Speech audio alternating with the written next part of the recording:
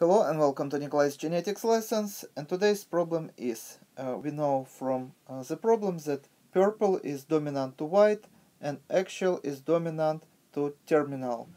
We crossed two plants and we got offspring as follows, so 6 out of 16 white axial, 2 out of 16 white terminal, 6 out of 16 purple axial, and 2 out of 16 purple terminal. So we have to find the genotype of the parents. So how we are going to solve this problem? Let's analyze what we see here. So genotype of the E would be purple, purple, and axial, axial. So no way that the progeny of these two parents would show any phenotypic or genotypic variance, because as you understand, the progeny of such a cross also would have the same genotype and phenotype. So we can cross out this variant. Let's now take a close look at this genotype of two parents.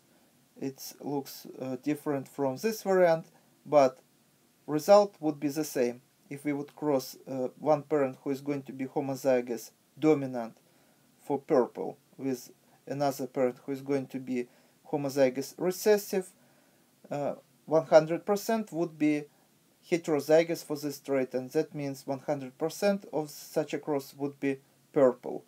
And according to our problem, we have 6 out of 16 white and 2 out of 16 also would be white. And of course, for the second trait, axial and terminal, also 100% of such a cross would produce a heterozygous genotype, which means dominant phenotype would be axial.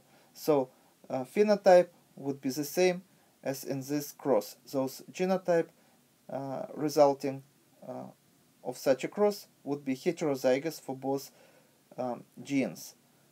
So we can cross out this variant too. And now let's analyze this tree more closely.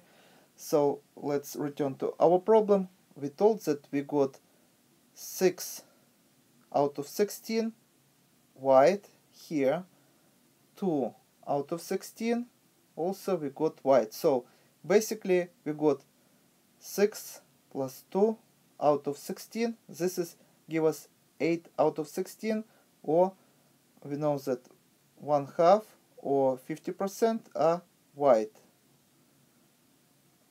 and another 1/2 or 50% is purple. So which cross would produce such results? If we cross one heterozygous genotype with another heterozygous genotype for this trait, 3/4 such cross would produce purple, and 1/4 would produce white. So we can cross out this variant because expected ratio is different from what we given in our problem. So two variants are left, and for example, in this variant we also going to get the same ratio of purple to white as in answer B. So we can cross this variant too. And now let's check what we see here. If we would cross one parent who is going to be heterozygous for this trait with another parent who is going to be homozygous recessive, expected ratio of white to purple would be as follows. So capital P, small p here, capital P, small p here, small p, small p, small p, small p. So as you see, 50% of the progeny would be phenotypically purple, and another 50% of the progeny would be phenotypically white. This is exactly what we see here. Let's now check the second trait. We have 6 out of 16 actual position of the flowers, plus we have also 6 out of 16 here actual position of the flowers. So this gives us that 3 quarters, or 12 out of 16 would be 3 quarters would be actual position of the flowers, and another 1 quarter, so let's check out, terminal would be 2 out of 16, and also we have terminal here, also 2 out of 16, or 4 out of 16. 4 out of 16 we can divide by 4, and we are going to get 1 out of 4. That would be terminal. And this is going to be terminal position of the flowers. So this is going to be a ratio of actual and terminal.